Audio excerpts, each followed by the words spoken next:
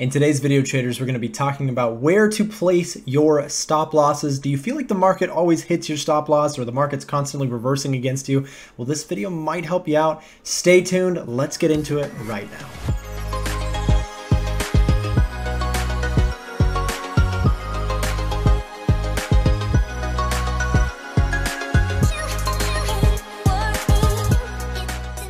Hello traders, hope you're having a fantastic day. Today I've got a concept that is a really hot topic and something that a lot of traders want to know more about, and that's exactly why I've got this video here for you today. So again, stop losses are a very touchy subject when it comes to the world of trading or investing. Some people love stop losses, some people hate stop losses, some people think that your broker is always trying to hit your stop loss, some people think that's nonsense. There's so much debate around the concept of a stop loss, but today I want to talk a little bit about kind of some concepts that I personally find valuable when it comes to placing a stop loss, looking for opportunities to use a stop loss. You know, whether you like stop losses or not, right, there are probably some better or worse ways to use them. Today's video is going to focus on some concepts on where to place your stop losses a little bit better to maybe reduce the chances that your stop is going to get hit. So without further ado, let's go ahead and talk about what we see here on the chart. What we've got pulled up is euro dollar. I am looking at a daily time frame, but guys, this is not necessarily super time frame dependent. Where you place your stop loss is going to be important on no matter what time frame that you're looking at, right? You want to reduce your risk, but you don't want to make your stop loss too tight. And that's what we're going to jump into here on the chart. I've got some examples that I've pulled up, and I've also just I'm going to be walking through kind of placing a stop loss, kind of a trade setup, and how to potentially reduce your chance of getting stopped out. So again, I briefly mentioned that placing your stop loss too tight is just as much of a problem as placing your stop loss too far away. Why would we not want to place it too close to price? Well, the markets are not perfect, guys. Just because you get a technical signal to go long does not necessarily mean that the market won't immediately kind of move a little bit to the downside first before ultimately working out in your favor, right? So of course, we don't want to place our stop loss too tight or close to price, right? For example, let's say that the market kind of, let's say that for whatever reason, we decided that the market was going to go long right around here, right? So let's say that we identified some sort of breakout and we wanted to buy into this market. I'm not basing this off of any idea, but I'm just doing it for the sake of example. Let's say that we bought this market here, and you can see we place a stop loss, but our stop loss is just too tight. So let's say we enter on this open of this bar. And again, bear with me, just kind of trying to get an idea. If we place our stop loss too tight, actually, you know what? We're going to use one of those tools. Let's use the, we're on TradingView. We might as well use the tool that is given to us on TradingView, which is the long and short. There it is. I always can't find that. Okay, so let's say that you put your stop loss too tight, right? In this case, it would have been frustrating because you would have gotten stopped out of the trade. Let's say you're trading a breakout style. You identified that this was a recent high, and you said, as soon as this price moves over the high, I want to get involved. You can see we had a close above that significant level, and let's say that you wanted to take a buy trade there. Well, if you place your stop loss too tight, you run the risk of normal market volatility kind of chopping you around, and you can see overall that price made a movement ultimately up to our take profit. Let's, again, theoretical trade here. It would have moved up nicely in our favor, but we placed the stop loss a little bit too close. So obviously we can't do that. That's a problem, right? And if we place a stop loss too far away, let's say that we were buying this pullback for whatever reason, let's say we have a trend line, we'll go ahead and draw, let's say we had a trend line here, right?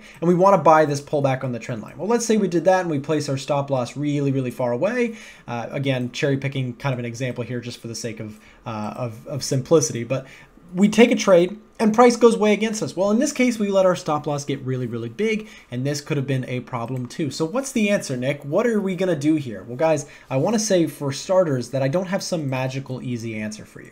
Again, I believe that trading is a combination of a science as well as an art. There are scientific aspects of trading, in my opinion, but there are also some things that can't be perfectly quantified in trading, and that I believe have some sort of an artistic or creative side to them. So with that said, there's not a perfect answer of how tight do you make your stop loss versus how big you make your stop loss. But I do want to talk a little bit about market structure, and I want to talk about some common market manipulation tactics that we do see placed by institutions, hedge funds, banks, you name it, your broker.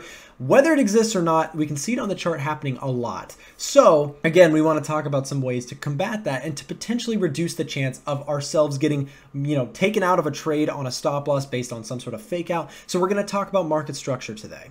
So what I've got here here, again, we're talking about euro dollar. We're talking about the daily time frame. And let's just say that we identify right here. You know what? I'm going to make it a shape. Let's say that right here we identify, okay, we see a double top on this market. You can see we did get some rejection. And let's say that we're looking at it. Let's say that the current time is like right around here, right? So we've seen this market kind of forming a double top, right? We had rejection. I'll pull up my sketchpad just for a second. Again, a theoretical trade that you might actually really like. So for example, we have this area here where markets were making a movement to the long side, and we got some sort of rejection and saw a lot of bearish pressure in this area.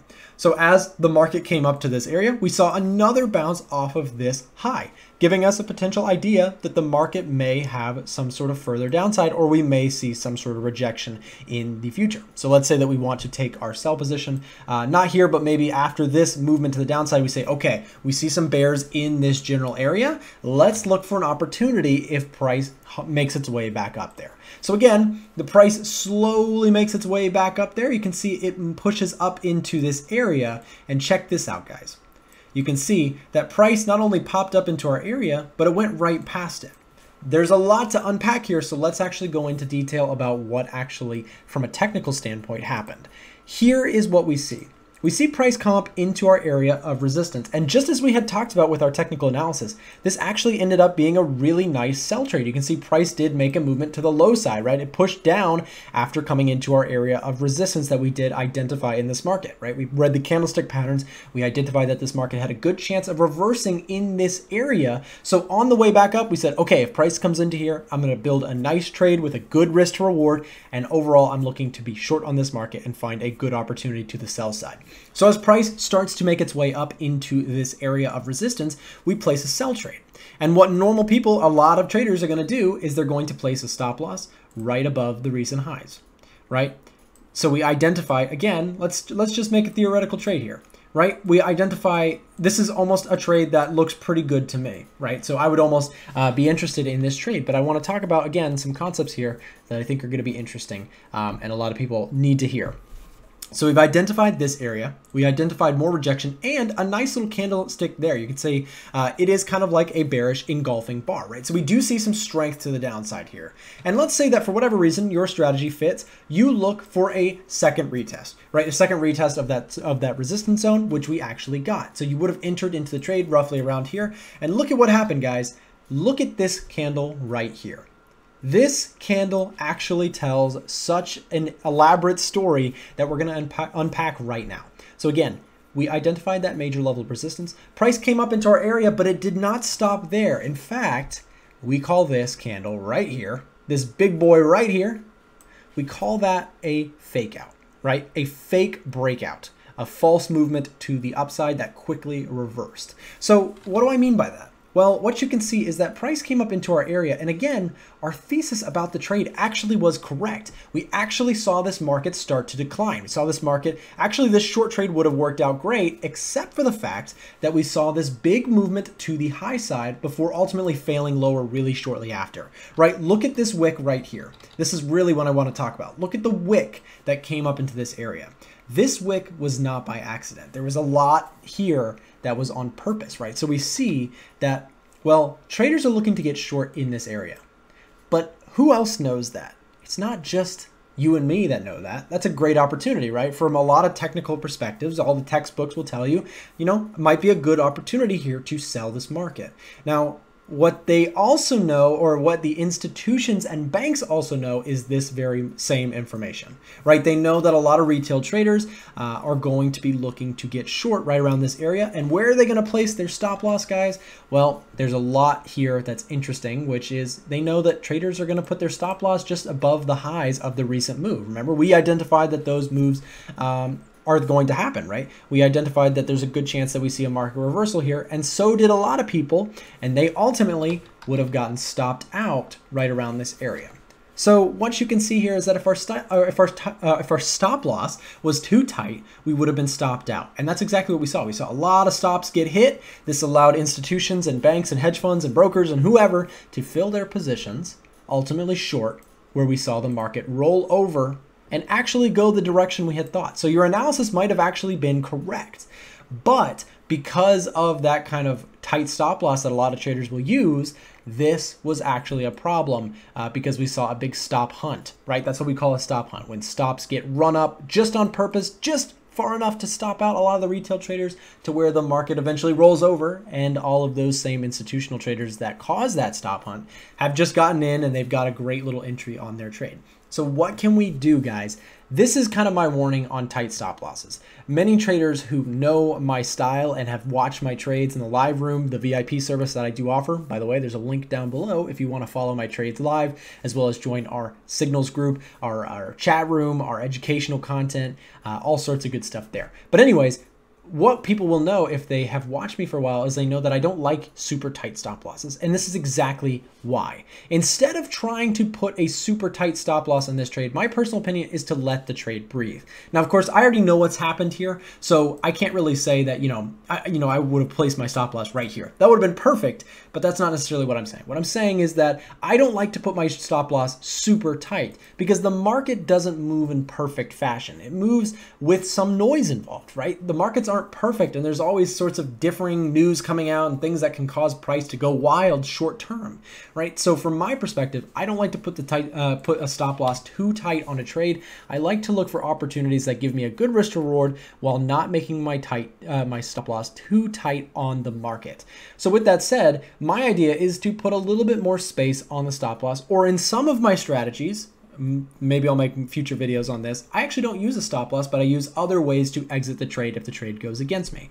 There are plenty of other ways to do that other than a stop loss. But again, I use stop loss as well as no stop loss in some of my differing trading strategies. But again, understanding that, institutions know what a lot of retail traders are going to do is so key in understanding where you're going to place your trade. You don't want to trade like every other trader because a lot of times they're getting manipulated, a lot of times they're getting stopped out and they're losing money, and it's a vicious cycle, right? So what we want to do, there's a couple opportunities, right? One idea that some traders will use is they will place their sells a little bit more patient, right? Now this might be very, very kind of not in the textbook, very different, right? Some traders will look to put their entry a little bit closer to where their stop loss would have been, right? So in this case, let's say that your stop loss would have been right here where our theoretical entry is going to be, right? Well, people still put a relatively tight stop loss, not too tight, not too kind of wide, right? But they put a small stop loss, a relatively small stop loss, and they trade kind of better risk to reward using this style. In this particular case, guys, this actually worked really, really well. You can see that, if you were patient enough to kind of wait for some sort of breakout or fake out, right? This would have been a great opportunity to get short where a lot of traders are going to get stopped out. Now that is kind of a whole nother discussion, and really kind of understanding market manipulation is going to help you kind of trade like this if this is your particular style. I know a couple traders that actually love to trade this style. They love to trade false breakouts and actually try and fade them with a good risk to reward and a good trading setup. If this is your style, I'd love to hear it down in the comments, or even send me a message. If you want to get in contact with me, you can always send me a message on Instagram or Telegram at TraderNick135. I'd love to hear from you guys. Thanks so much for watching this video. I hope you got something out of this video, and I hope to see you in some future ones. I've got videos up on the screen right now for you to click into. And to continue the conversation with me, I'm here to help you learn to trade. I've got all sorts of content waiting for you right here. Guys, thanks so much. We'll catch you next time.